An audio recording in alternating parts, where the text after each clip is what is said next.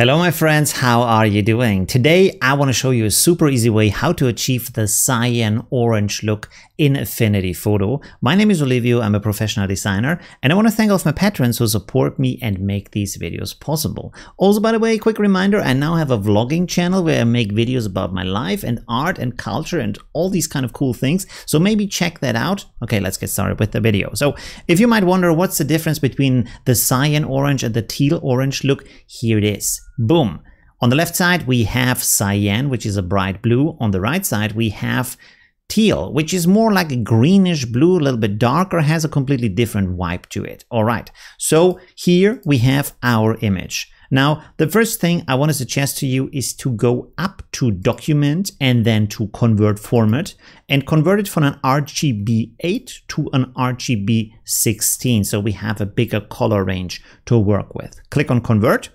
And by the way, if you export this then afterwards as a JPEG, it's going to be converted back to an RGB 8, but that's completely okay. Good. So the next thing might be a bit confusing, but it works really well. What we are going to do is we're going to go down here to Adjustments here, and then we're going to select Channel Mixer. So you can see here we have the RGB channels, but what we are going to do is we are going to adjust it with the CMYK settings. This, by the way, is not going to change your picture. It is still an RGB picture. We are just using CMYK adjustments to address it. All right, so we are in the cyan channel right now. So push up the cyan fully. You can see we get some more cyan over here, and then push down on the magenta and push down on the yellow like that. And this already gives us a little bit of a taste where we are going. Now you can also switch over to your magenta channel and, for example, reduce the cyan here to -200. You can see it gives a bit more cyan over here now.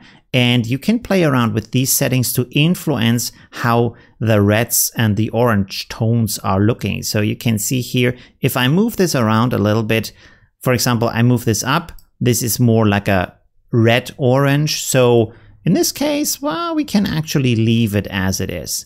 Also, don't switch back to RGB here because this will simply reset all the settings you have done so far. Okay, so now it is kind of nice, but not enough for our taste. We want to do something more. So something I want to suggest to you is that you go down here to Adjustments again, and I would suggest that you go up here to Vibrance, and then you can push the Vibrance to your taste to make it more vibrant. You can also push the saturation, but be careful with that because that's more intense. So you can see down here, this starts to glow pretty hard, so don't overdo that. All right. Then another thing I want to do, because we have also some cyan in here and it looks a little bit messy, it kind of takes the glow and the shine out of the color. So what I want to do here is to do another adjustment, and this time I want to do it for Selective Color. And with that, again, I have my channels. Here I have everything like the reds and also the magentas, the blues and also the cyans. So what I'm going to do here is I'm going to go to my red channel and I'm going to reduce the cyan here. And you can see how this cleans up the shadow area down here and how overall the orange areas start to shine a bit more. So that's pretty nice.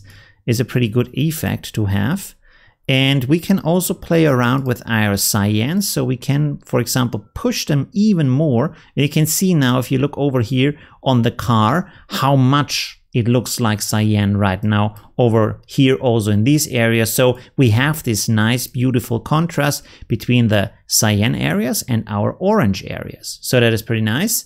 And this is basically how you achieve that look. Now, I want to give you one more advice that you can do if you want to push some values even more. I would go to Adjustments, and then I want to go to Split Toning. And here, what I can do is I can adjust the highlight hues and the shadow hue.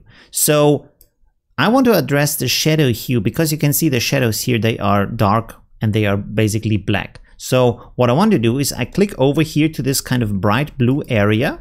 This gives me the cyan tone, and then I just push up the shadow saturation until I feel like, okay, that's good enough. So you can see now in the shadow areas, like here on the wheel, you get also this kind of blue tone a little bit, but, and this is something I want to point out, it's important, also here in these shadow areas, because also there we have shadow, we also get that kind of cyan pushed in there. So you have to think about, is it that look that I want or not? Because a lot of this is up to taste. So there's a lot of wiggle room. There's a lot of artistic freedom and adjustment possibilities on the looks you can go for.